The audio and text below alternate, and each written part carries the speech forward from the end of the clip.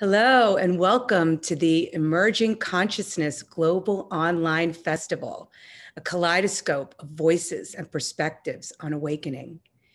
Here we are gathering with transformative coaches, cultural creatives, visionary artists, an eclectic mix of wisdom keepers blended with colorful new voices in order to create a catalyzing space where curious people come for fearless and experiential learning. Thank you for being a part of this transpersonal movement to liberate minds, supercharge consciousness, and activate the farthest reaches of our human potential in order to create a more peaceful and evolved world. I'm Tami Mensh, a transformative life and spiritual business coach, founder of the Kaleidoscope Lounge and Coaching, and creator and host of this event. I serve people on a journey to fullness of expression, authenticity, joy, and deep wisdom. Those brave souls who sense that change is imminent and long to connect with what makes them feel most fully alive and the gifts that they were born to bring into this world. And that's what this event is all about. And I am so pleased to welcome today Kedar Brown, who is a ceremonialist, teacher, intuitive, and is an amazing founder and director of the Rites of Passage Council. Welcome, Kedar.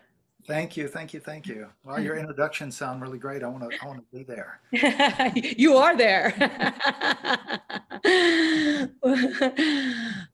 So we're going to talk about something really interesting today, Imbolc, which is the title is From the Belly of the Earth, We Awaken. Kedar, tell us a little bit about your topic and what we'd like to talk about today. It's so interesting. Thank you. Yes. So the topic has to do with the day of this interview, which, as we know, it's when this airs will actually be a little bit past the spring equinox. But when I looked at our schedule for the interview, I thought, oh, this is Imbolc, or most of us know it as Groundhog Day.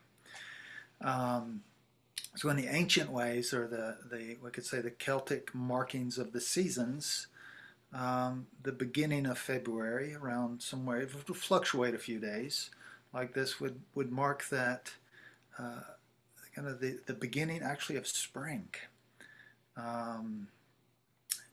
And the story, I mean, well, most of us are familiar with Groundhog Day. So, by the way, Groundhog came out of its hole today, or maybe didn't. It snowed last night here, but to see its shadow or not, and if it doesn't, there's 6 more weeks of winter. In the ancient story, it's about the goddess Bridget. And it was about a snake that emerged. So this day has this energy of emergence, of newness, of, the hope for spring to return. It's all the kind of energies that are circulating and have circulated around this few days for thousands of years. So I just wanted to name that. When I was thinking of a title, I thought of simply the word Imbolc, from the belly of the earth we awaken. In that is the old mythology of rising up. And this, the context of awakening, like to awaken to what may be the question. Sometimes people awaken and they look around and it's like, oh, this is not even my life, or I haven't been living a life that I feel deeply aligned with or connected. It's been in service to something else, and maybe we discover that at a certain age. And we feel this like an old pair of shoes that doesn't fit anymore. All of a sudden it's uncomfortable. I think planetarily we have entered and have been in that say the alchemical fire of transformation or threshold time, where we're no longer where we were, but we're not yet where we're headed. So we're somewhere between a memory and a dream. And in that place, in that threshold, is a great deal of uncertainty. As one of my favorite eco-philosophers, Joanna Macy, says, it's when we find ourselves on the knife's edge of uncertainty, that's where our greatest creative potential wakes up, comes alive. And so there's opportunity here to as we find ourselves on that knife's edge of uncertainty, not to deaden it, not to look away, not to pretend as if, not to grasp for the old, but somehow to hold that still point, so that something new, something, a third thing, as they say, can emerge. Something outside of our own, limited strategic thinking mind. I forgot who the one who's credited with that, saying that we can't change things with the same thinking that got us into the mess that we're in. Albert Einstein. That's it. Albert. So this, so how do you awaken to something new that's maybe in shadow, maybe a blind spot? It's like we don't know what we don't know. And as one of my teachers, Rockenberry, used to say to me, he said, there's the things you don't know. And then there's the things you don't know you don't know. You wouldn't even think to ask about or consider. But that's the territory we're being asked to cultivate. The things we don't know, we don't know. And I think it's coming in with the newer generations. The young people carry they're the tip of the spear of evolving consciousness on the planet. And the one thing the young people and the elders have in common is they both have a foot in the other world. So somehow if we can get these two groups to talk to each other while those of us in the middle are kind of fumbling around, there's richness in these areas.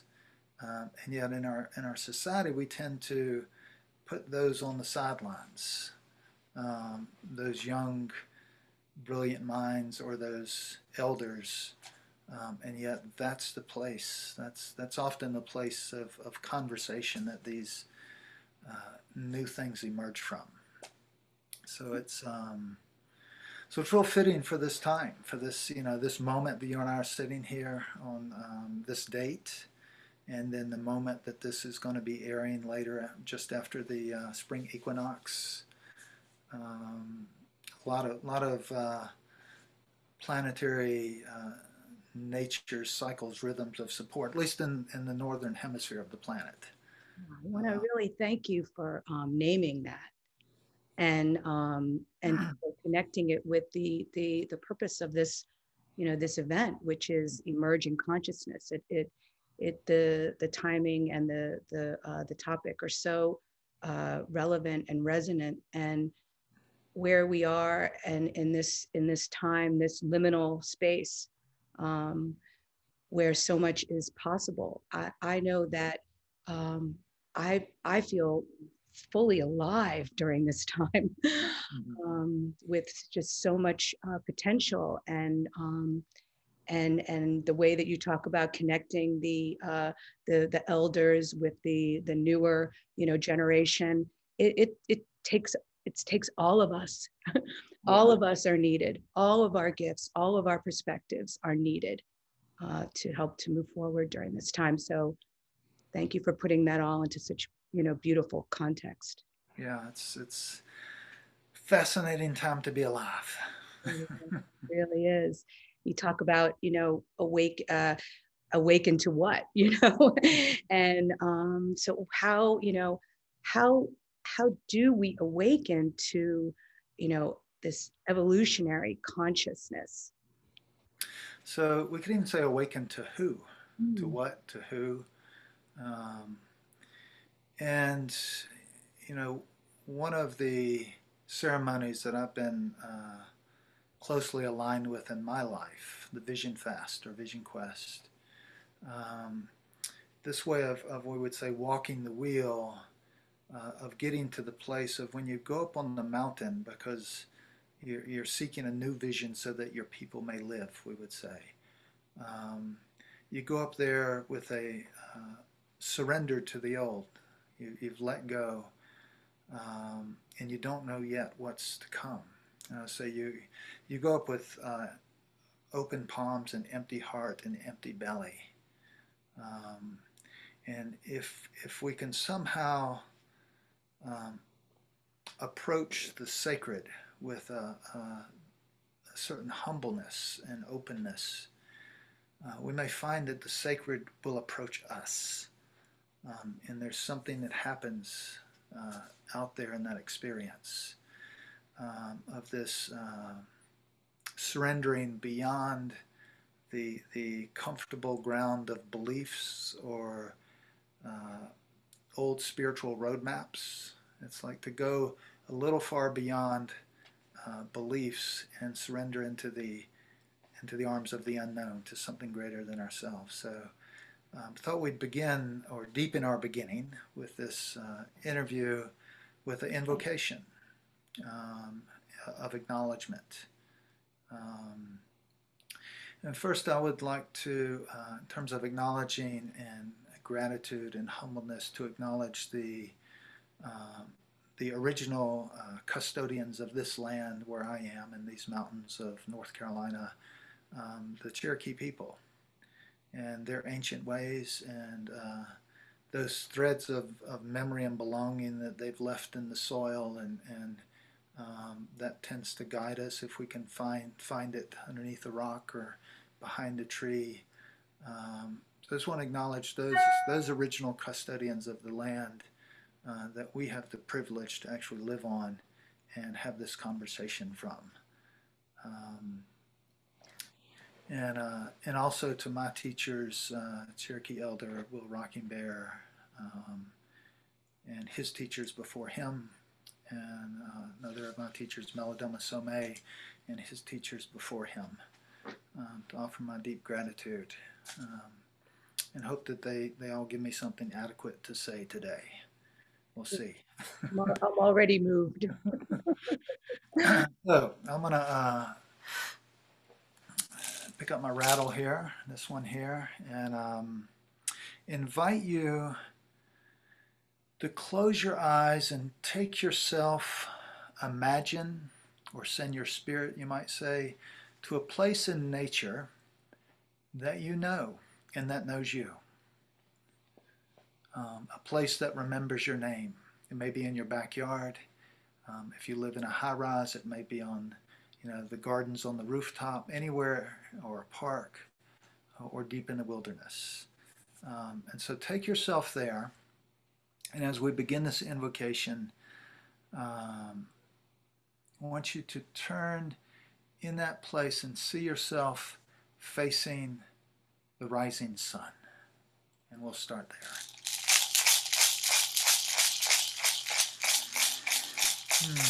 So Creator, Great Spirit, Great Mystery, we are grateful for our lives. We're grateful to be alive on the planet at this time.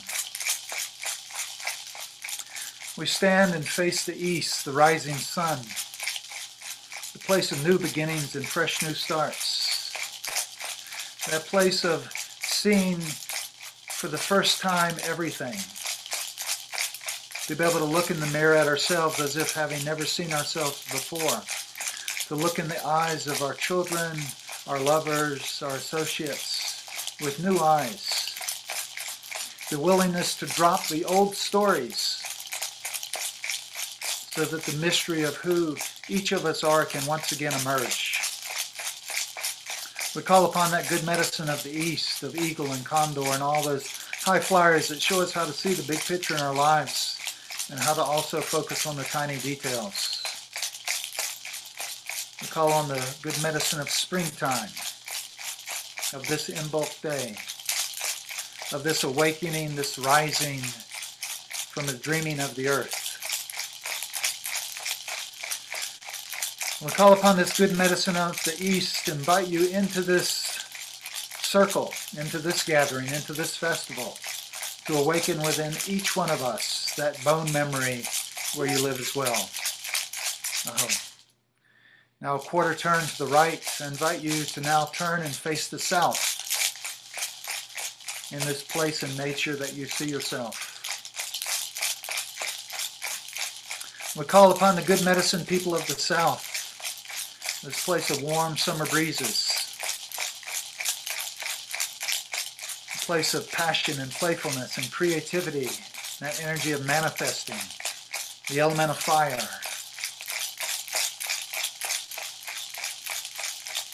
We call upon integrity and impeccability and courage. That place where our words and our thoughts and our actions and our feelings are exactly the same. And we call upon that deep wisdom and courage from the south. The coyote, the jumping mouse, rattlesnake, and all of those good medicine people of the south, we invite you into this circle, to this gathering, to this festival, to awaken within each one of us that bone memory where you live as well. Oh. Now we quarter turn again to the west. Turning towards the west, we call upon the good medicine people of autumn, of the great harvest, of bear, jaguar, that place of initiation and transformation, of turning inward, sap beginning to recede on the vine, cooler nights of autumn, bright colored leaves overhead and on the ground type of place.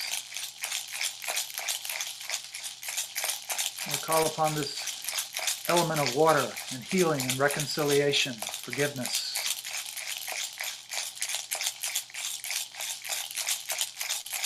And we reach out with humble hearts, with open hearts, and invite the good medicine people of the west, of autumn, to come into our circle. We ask that you awaken within each one of us that bone memory where you live as well. Aho. And quarter turn again to the right, we face north. Turning toward the spirit of winter, to the sacred mountain, to the story keepers, to those hearth fires that burn in our homes and lodges, to the place of letting go and self-acceptance, place of grace and prayer, the place where we learn to let go so fully and completely that spring simply shows up because we let go enough.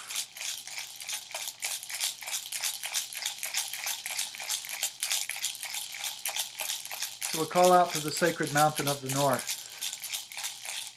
We invite this good medicine people of the north into this circle, to this gathering, to this festival, to awaken within each one of us that bone memory where you live as well. We're reaching our arms skyward. I call upon Sky Nation, Grandmother Moon, Grandfather Sun, our star sisters and brothers and others. And Grandmother Moon, we thank you for teaching us how to bring those things that were held in the dark and bring them into the light over and over again. To talk about those things that are sometimes hard and painful to talk about. To look at those things and bring them into the light that sometimes we would rather not look at. Grandmother Moon, we thank you for these teachings that you offer us. Grandfather Sun, we thank you for shining down your bright morning star on us each day, teaching us about falling down 7 times and getting up 8, always 8. To get up and need to do what needs to be done.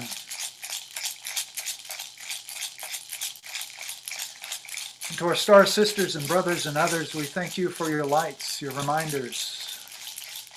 We thank you for shining down your lights upon us and reminding us, too, that we can learn to shine as a beacon of light and such that you could see us from out there by the way we live our lives. Much gratitude. We acknowledge you and we welcome you. We invite you into this circle, this gathering, this festival, to awaken those bits of stardust that resides within our bone memory. To remember who we are. Aho. Now turning down toward the earth, maybe seeing ourselves placing our hands on the earth or belly on the earth, touching the ground, feeling the soil and soul of Mother Earth beneath us. We thank you for all things green and growing. We thank you for teaching us about balance. And its scarcity is only an illusion that's spun out of control when we live out of balance with you. So we thank you for teaching us how to dream again and how to listen to the dreaming of the earth so that our dreams align with those dreams once again. That we'll be able to dream a new earth for our great-grandchildren and their great-grandchildren. We thank you for home and belonging and place and connection. With much gratitude, we welcome you to the circle to awaken within each one of us that bone memory where you live as well. Aho. And looking behind us to those 7 generations and beyond of ancestors, we thank you for your footprints and your heartbeats, for your tears and your laughter. And we thank you for dreaming us into this place. We specifically call upon those bright and shiny ancestors, those that lived well and died well, and those that are well in spirit at this time, to assist us in navigating these uncertain waters. We welcome you to assist us in healing any of those that remain unhealed. We thank you. And to those ancestors that are in front of us, those 7 generations and beyond that lives in the dreams, in the visions of many of our bellies. We thank you for watching to see what we do, watching to see how we live our lives, so you will know what to do when you get here. We thank you for that immense trust and that immense accountability. May we be worthy of it.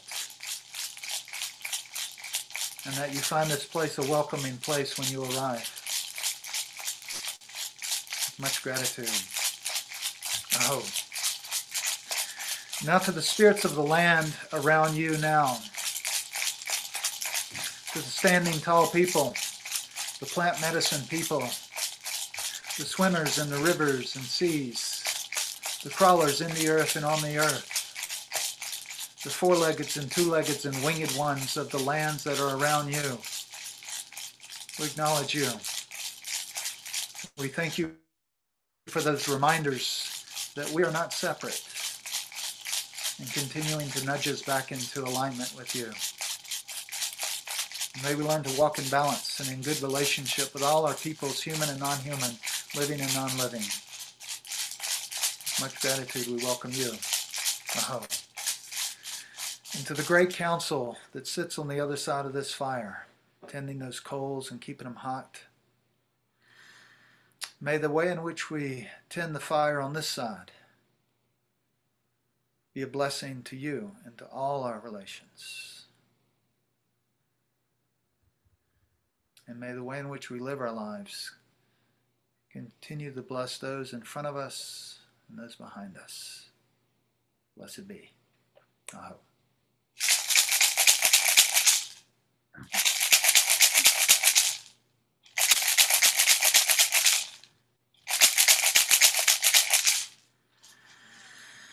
Now take a deep breath and let it go, and then open your eyes and plant your feet on the ground.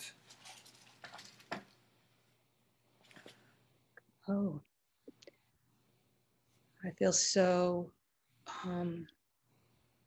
connected. Yeah.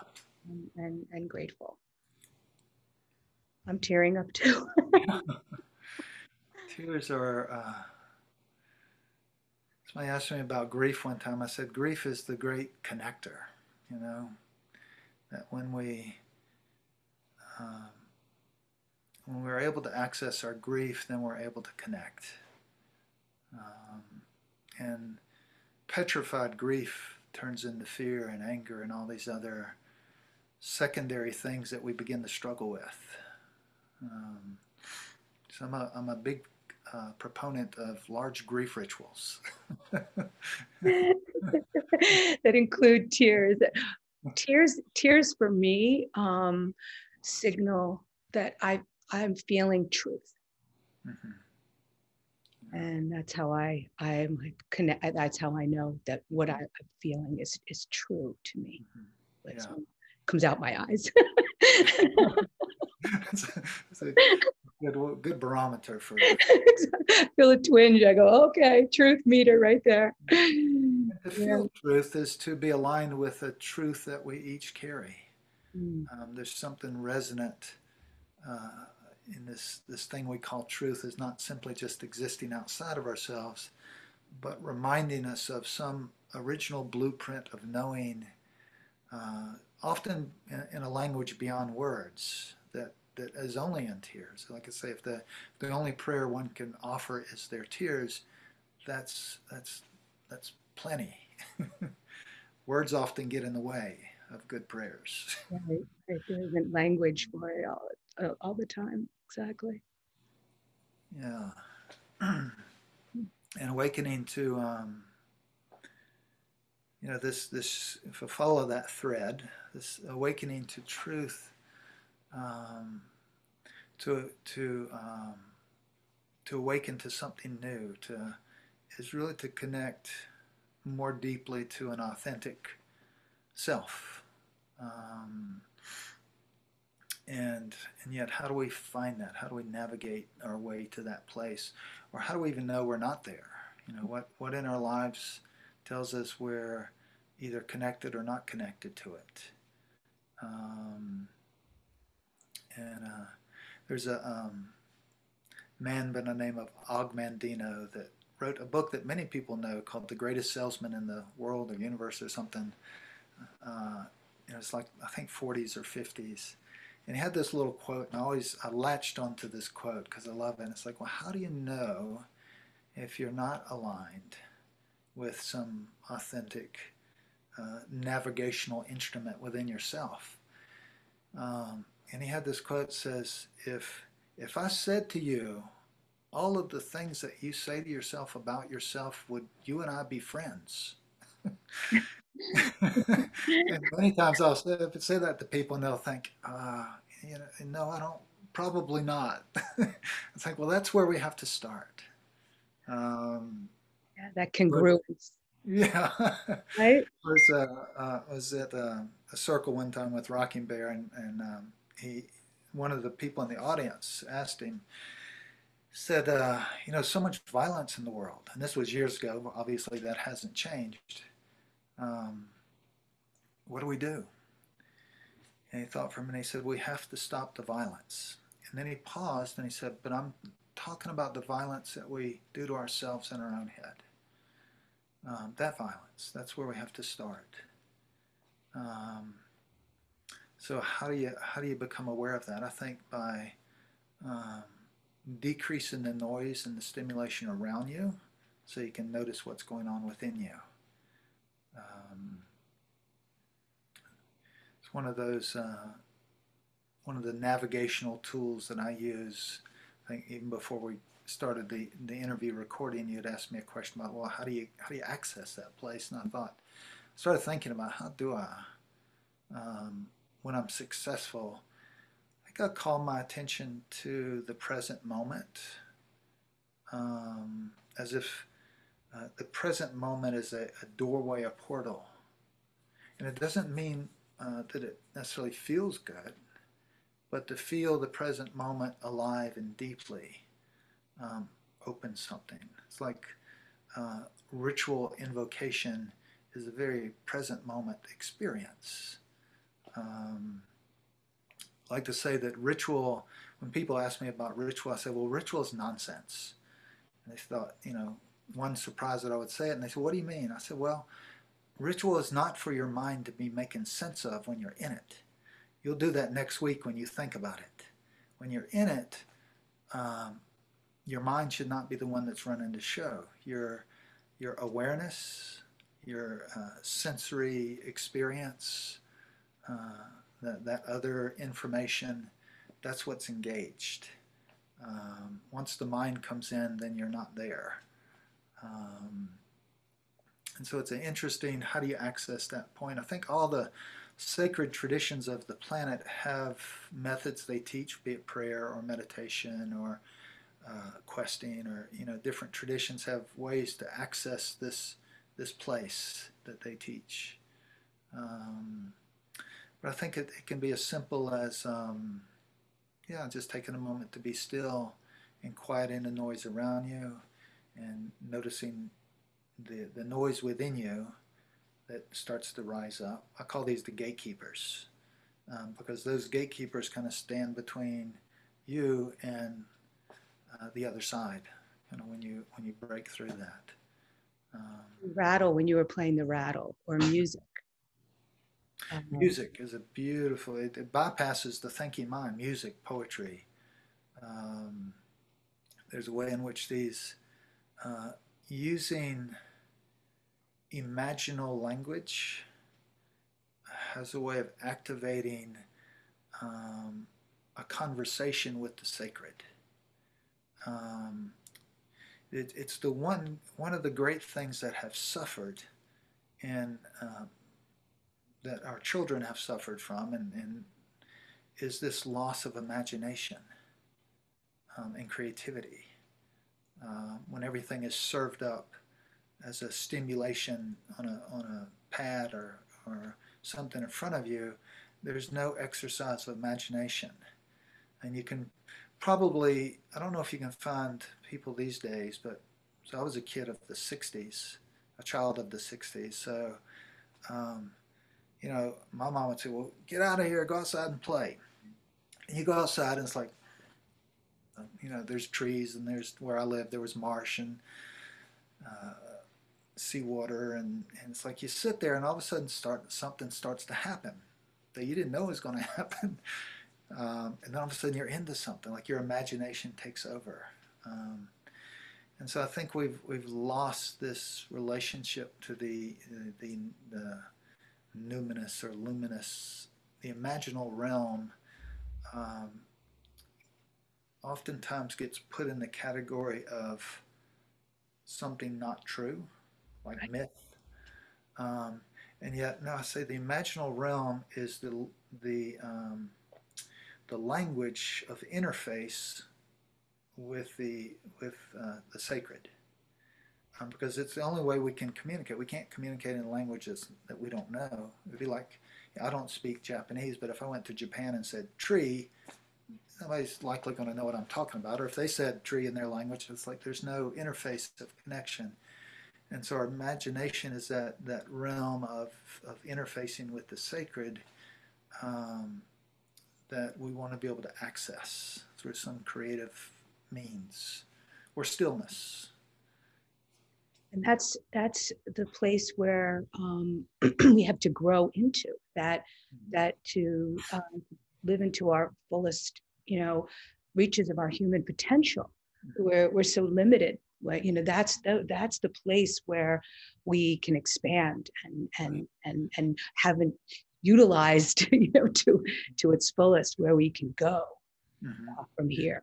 Yeah. Right, and getting there is not. When I mentioned the word gatekeepers, it's what I call these places within ourselves and outside of ourselves that are the gatekeepers that we have to acknowledge to be able to step through past the old ways of thinking, living, being, doing, that has in some way served to protect us physically or psychically. And you can't just throw them out of the way and step into this state of awareness. there has to be a reconciliation at the gate with the gatekeepers. You know, in mythologies, when you come to some threshold and there's somebody on the bridge, or you have to have this kind of solve this riddle, or pass this test, and even regardless of what happens, there's always some kind of like scar or wound or thing that happens to mark that you had the interchange. And so there's this way that when we begin to seek out these experiences, like on through the ceremony of the Vision Fast or Vision Quest, when you go out on the mountain, you know, it takes sometimes a day or two for your mind to be quiet, and maybe 3 days. That's why we send people for 4. Hopefully 4 will do it. But eventually, what stands between ourselves and that stillness, that quiet, are all the things that begin, all the unresolves that begin to cycle up. The petrified grief that we didn't know was grief begins to come out, or and we begin to feel ourselves breaking open again, and it's with that that breaking open that we break, you know, break open, break through, break down, kind of all the same thing, is entering into something that the very entrance requires humility, requires a humble heart, an open heart, and it cannot be simply choreographed. That one says, I'm going to go do this. When I hear people say, I'm going to go do a letting go ceremony, and this is what it looks like, and that's what I'm going to do. Like, that's a good start. You know, to truly let go is not a in control choreographed experience. Say more about that. You know, well, it's something that you know. I love in many indigenous languages, they had use of way more verbs than we have in the English language. So we can kind of paint that picture. And language informs perception. Kind of establish that. Shared language informs shared perception. So you can all of a sudden see that our ability to perceive something is gauged by our language and what it affords us to be able to use, and then a shared language and strengthens these perceptions. When you use a language that is not as alive as a language that is, say, tonal, or a language that has more use of verbs, then you have a way in which you are constantly disengaging from your experience. So imagine for a moment, I'm looking at this behind you, there's a poster of a tree. Yes. In South Africa. It looks, yeah, I was going to say the tree itself looks like I think in Africa they call them baobab, in Australia they call them boab trees. They have these big fat trunks and these little squiggly limbs. And but imagine you're standing with this being, and you have a name. Maybe you know the name of it. Maybe it's oak, maybe it's maple, maybe it's the boab tree. And then for a moment, I want you to forget the name. And now you're standing with this thing you have no name for. And so what happens is perceptually you're drawn in and engaged in a relational experience that the moment I name it, I'm out of engagement with it. The moment I categorize it, I'm way far. So that, you know, people joke about the thing called the green wall as a reference to nobody really, and the green wall is being trees, you know, like trees, green.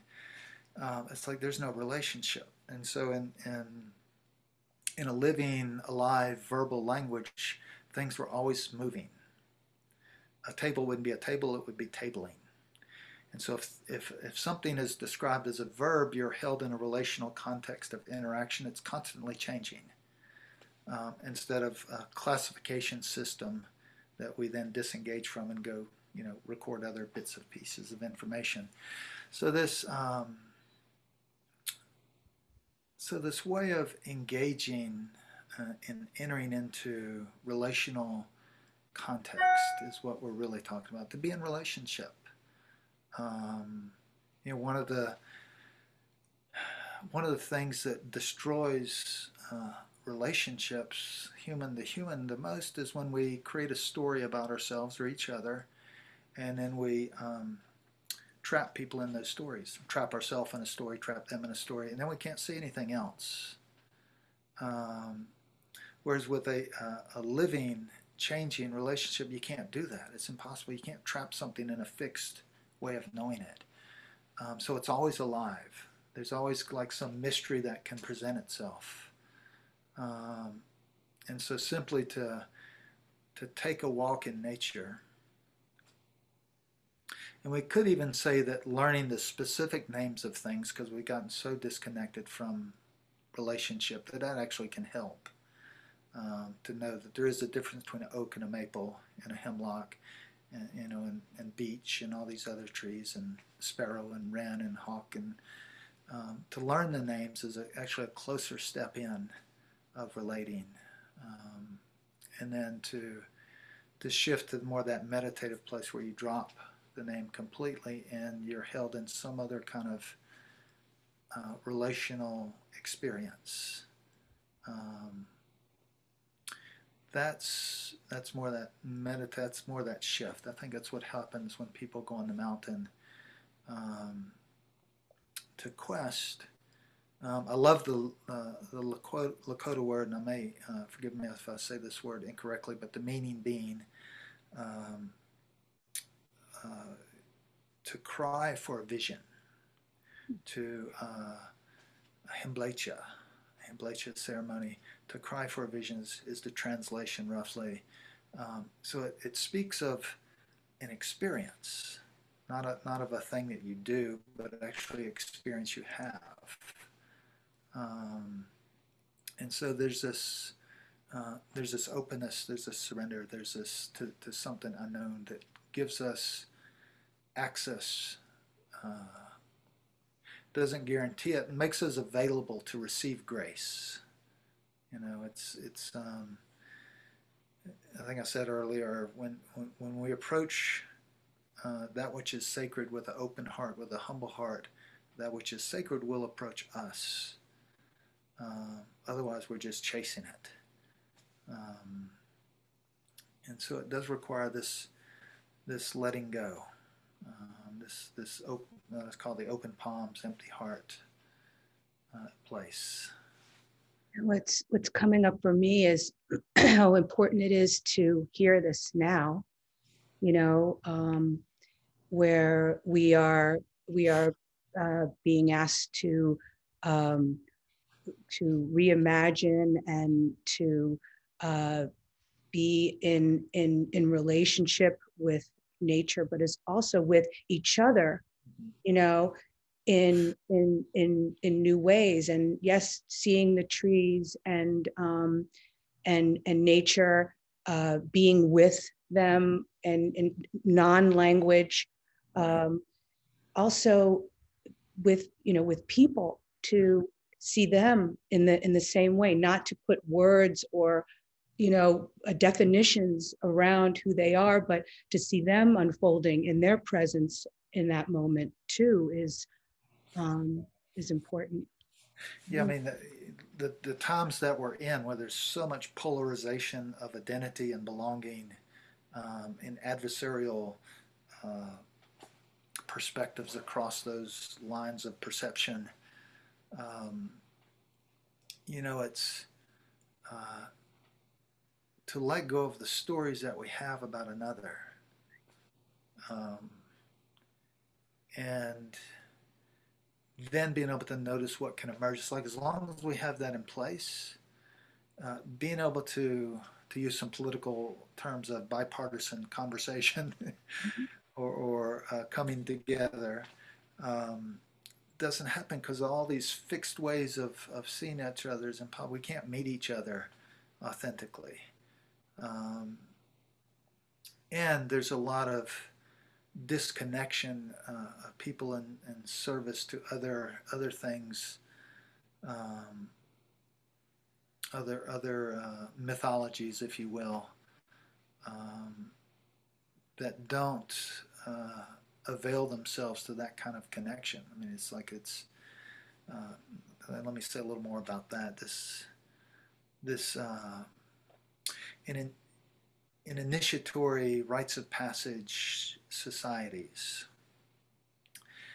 the idea that we come into this realm of existence because we have come here bringing a gift.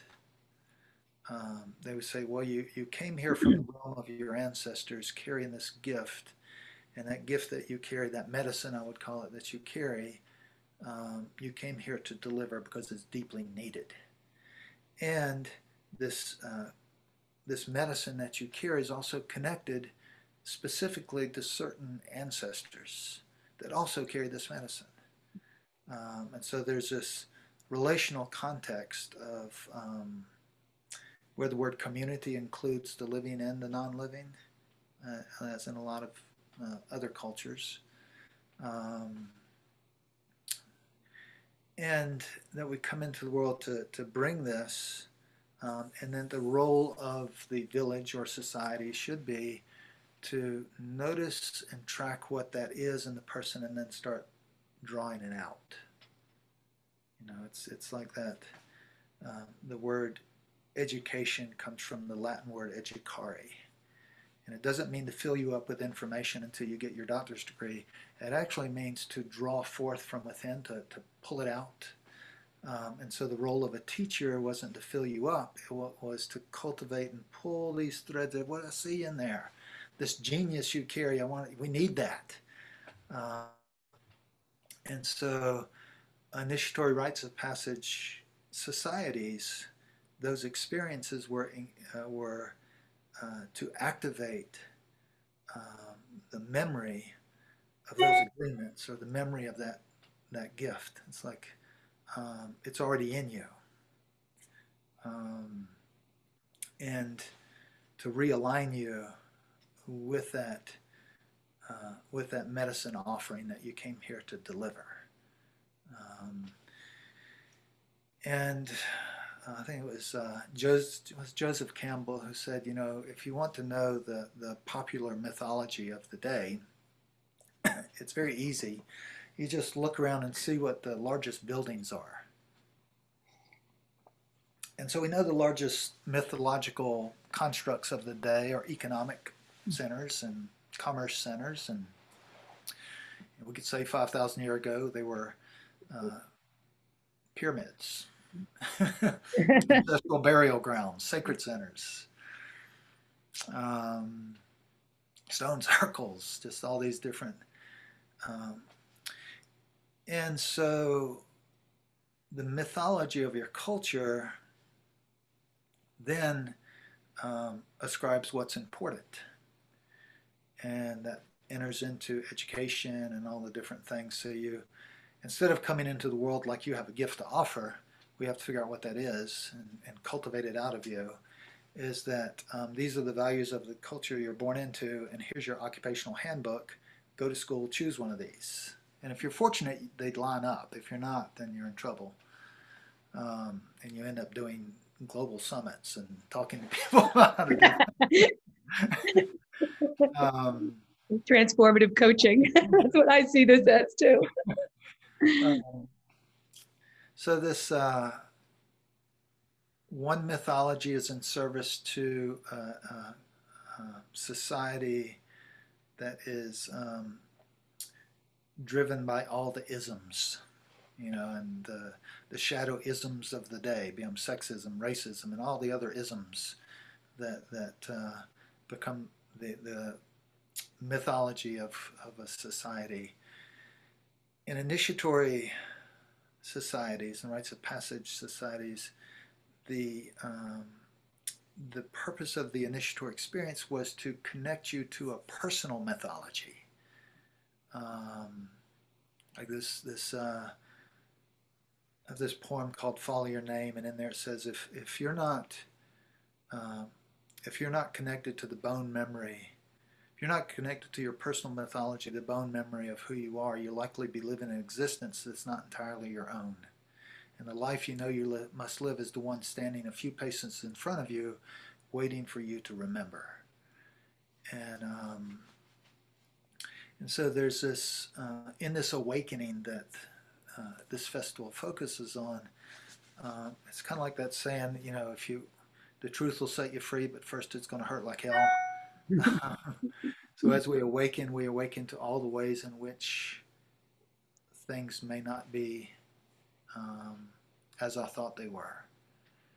Um, and that acknowledgement can be painful, just like birth is painful, and just like great journeys often begin in darkness. And so there's that, what I call the seeding time, the dark time, is when the seeds go in the soil, um, and so essentially we've been in that dark time. Seasonally, we entered into the dark time of year, and at the end of October, we'd say Samhain in the Celtic tradition, where it's the darkest time of the year until the winter solstice, when the light starts returning. And most people misunderstand the darkness is that's where the beginning is. Things don't begin with the light; things begin in the dark. And I think it's we have a culture often that's perpetually looking for the bright and shiny light, and they forget that no, it's in the dark is where these things begin. Right. That's where I feel like, that we are right now. And what occurs to me is that, when we started this interview, I forgot to read your bio. Right. And so we just like dove right into it. Right. And now that we're like circling back, I'm really glad because of everything that we talked about without naming it, we were able to discover it together in this present, this present time, this present way of being together. So I like the way that happened, and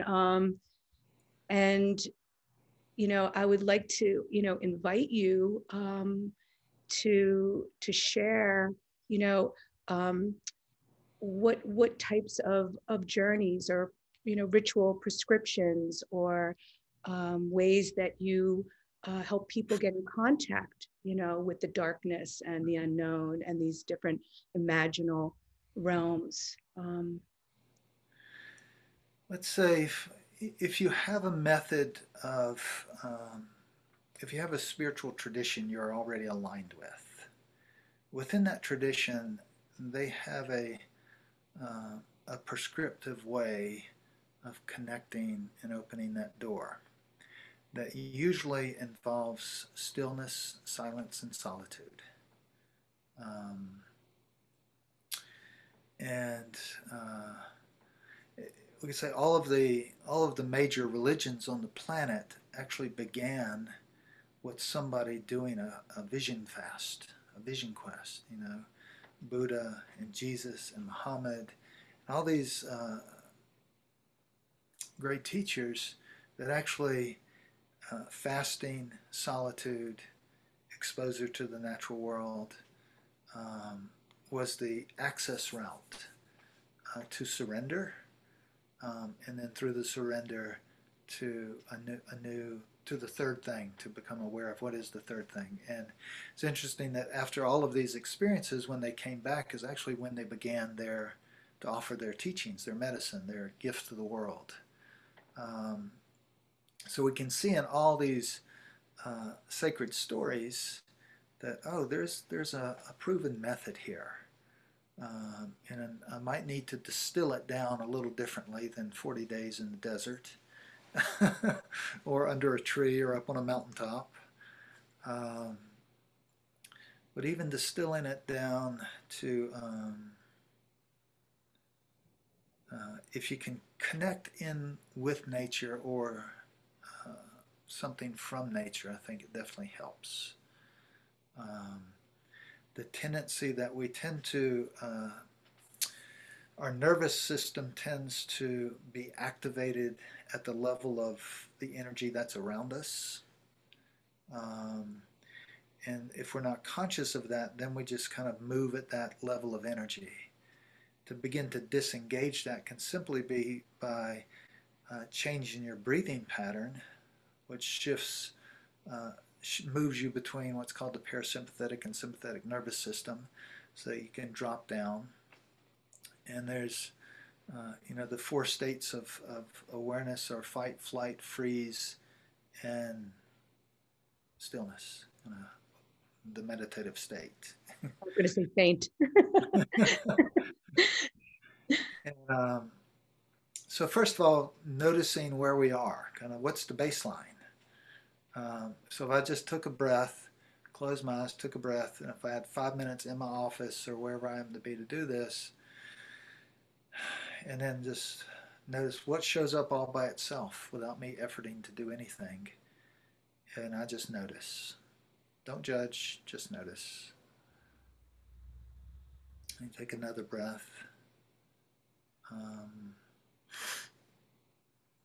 And so what you're doing is you're just taking a baseline, and you may notice what goes on physically, what goes on in your images, what goes on in your thoughts. And even noticing what happens all by itself when you're in that place and you hear the phrase, "You're welcome here. You're welcome here."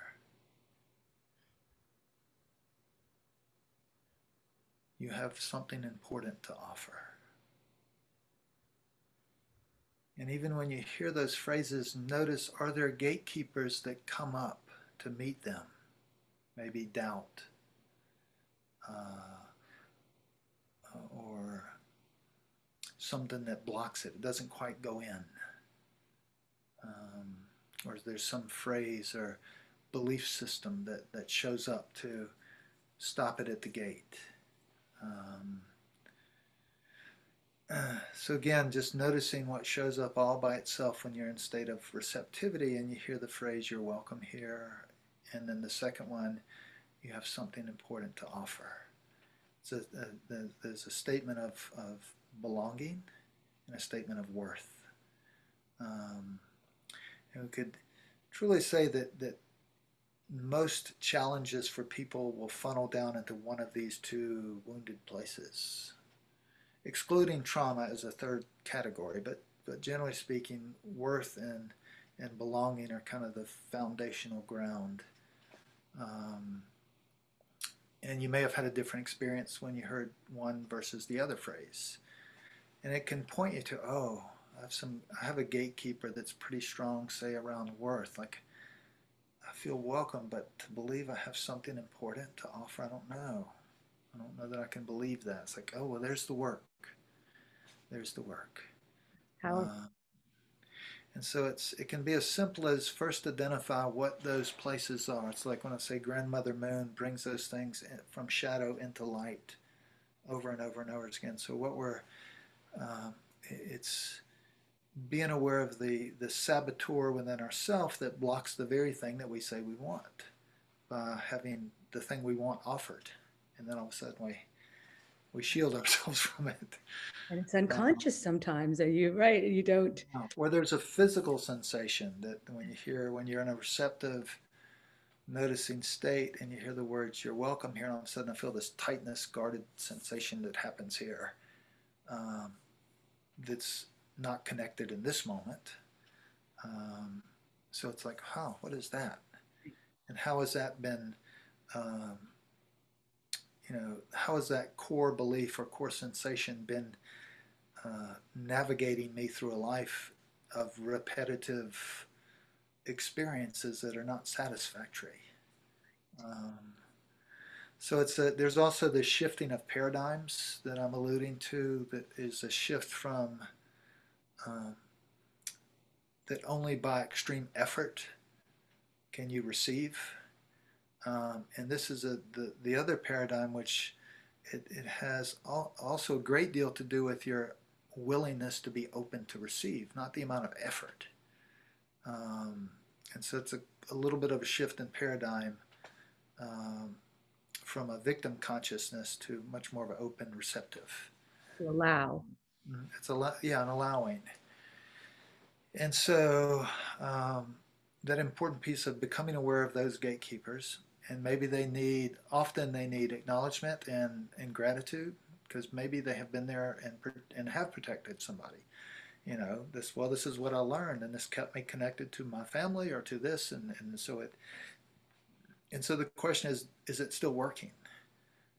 Or is it simply keeping you disconnected from yourself and who you came here to be and what you came here to offer? And then beyond all, as you move towards that,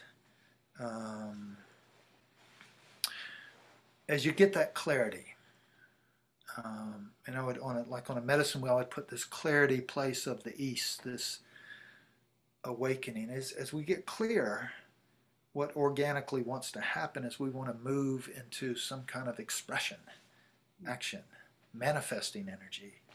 The more clear we are, the more organically we want to bring that into some expression, manifesting energy out in the world. So I would offer you this simple ritual of the first part, the stillness, the awareness of the gatekeepers, maybe along those two statements around worth and belonging. And on the maybe in your room, if you're doing this in an apartment, or if you're doing it in nature, just take a stick or draw a line across the dirt, or create a threshold. You're here, and then there's over here. On the other side of the line, put either a candle, or if you want to build a fire, if you're out in nature, you can put it, as long as there's fire on this side. And at this line is where you have this meeting. This is the gate. This is the threshold. This is where are there parts of me that can't believe that I'm welcome or believe that I have worth. And this is the place of reconciliation, this place of working with these things, and maybe seeing how they have come to support you in your life in some way and not work anymore. And then when you have that knowledge, when you have that awareness, and usually not before, because it really won't work if you do it too fast or impulsively. But once you have that awareness, and there's a sense of thank you to these parts of myself that did this, even though it's limiting, now I'm ready to step beyond. And once I step across that threshold, what I would suggest, if you're outside and you've made a mark in the dirt, or if you're in an apartment and you put down a broomstick and you cross it, once you step across the threshold toward the fire, I want you to turn around and remove the threshold. Move the stick, erase the line, and it's like there's a commitment here that you're stepping towards this fire. And what is the fire? The element of fire is manifesting creativity. It's where vision begins to take form. It's where spring moves into summer. And when you step across that, maybe the first action you take is you light another candle or 3 candles. You'll build this fire. And if you're in the woods, you maybe build up the fire. And then ask yourself this question once you've stepped across this line and you've built the fire up a little more.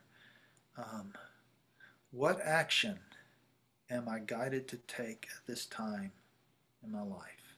And here's the important thing. Don't let it be about your life path. No, like that's way too big. Like right now. The closer in the time frame, in the space and time it can be, the better. So if you step across that line and you say, what action can I take in this moment? Or what action am I guided to take? Do that thing. It says start, build the fire up. Well, you just build it up. It's not important that you know why you're being guided to do what you do, or that you understand it. That's secondary. As long as it's within your integrity, do it, and don't let it be too far out. Let it be in that moment, and then it'll create a thread of a conversation. That once you do that thing, something else will happen. And then you follow that thread. And so this is the way you begin to enter into the conversation with guidance from your sacred source, whatever name that goes by for you, and follow it with again, maintain your integrity as you follow these things, but it can be very simple. And let it be simple. Again, don't make it so big that, like, I don't know what I'm going to do with my life. Well, what kind of guy? It's like, no, that's too big. What do you want to do? How about this moment? Or this day? Or this week? Or when you go home to see your children tonight? And again, once you start the conversation of receptivity, listening, and following, you deepen the conversation, conversational engagement, so that you get more. Guidance doesn't have to take a long time. It actually can be like that. If you're willing for it to be like that, it'll happen like that. So that's a simple method that I use occasionally when I want to start the conversation. Right. Listening and being in the immediacy and not having to understand why, just moving with what feels right in the next step, and then the next step, and then the next step. Yeah, we have this tendency, what we call the paralysis of analysis. Mm-hmm. And my background is psychology and psychotherapy, so I had to get I had to unlearn a lot, which is we like to ask why. And we forget that why is like water. It's fluid. It changes. And it's going to be different this week, next week, and next year. But we think of why as some kind of fixed construct that remains eternal. Mm-hmm. And so don't ask why. Ask yourself, what action can I take in light of this, in this moment? Mm. What action am I guided to take? So it narrows the gap between what one experiences and the action of guidance that they follow, instead of filling it up with years of why. Yeah. It can be that simple. Yeah. Thank you. Thank you for that. Yeah. So what else? What action can I take? Well, I think this is a beautiful place to, completeness. If people would love to hear more about you, or access for your free gift that you're offering, would you like to share about that? Yeah, so how that works, if you the link for the free gift will take you to a place to sign up for the newsletter, and you automatically will get a audio version of a drumming story that I do called Singing Stone. It's a story of the initiatory journey. So as soon as you get up, that's the immediate gift you get, is the free story. It's an audio drumming story that you get to download to your computer. The second part is, of all those that do sign up, if you'll put somewhere in there the name of this festival, so it'll cue me, it's like, oh, that's where you saw this, then your name will be entered into a drawing, along with all the others that indicate that, for a free cowrie shell divination reading. What's a cowrie shell divination reading? It's a form of, so the word divine, to look into, It's a way of entering into a conversation with the sacred in regards to your questions or concerns. There is a write-up that you'll see in the information where I put, here's what it's all about. It's a form of divination tool that offers, we could say, a reading, information about here's what's going on at different levels. So if somebody says, you know, I'm struggling with this, what's going on? I don't know how to unmend this, or then we look in what is happening. It could be ancestral. It could be, you know, some other place that's coming into the field that's causing these issues. And then different than other kinds of readings where you simply just get a lot of information. Cowrie shell divination offers ritual prescriptions. So what I gave at the end of this was just a general ritual prescription that involved the element of fire as the manifesting force and energy of awakening. In a divination reading, you get individualized prescriptive rituals that address whatever the questions or concerns that come up are. And you can read more about it on the link. Thank you for your generous offering and for your generous way of being here today. Yeah, thank you for the invitation. It's been fun. I got a lot out of it. So it's an honor to have had this time to get to know you better. So thank you very much. Me as well. And so happy spring equinox to all the listeners. Day of Awakening. And thank you, Kedar. I appreciate you. You're quite welcome. You go well. Bye.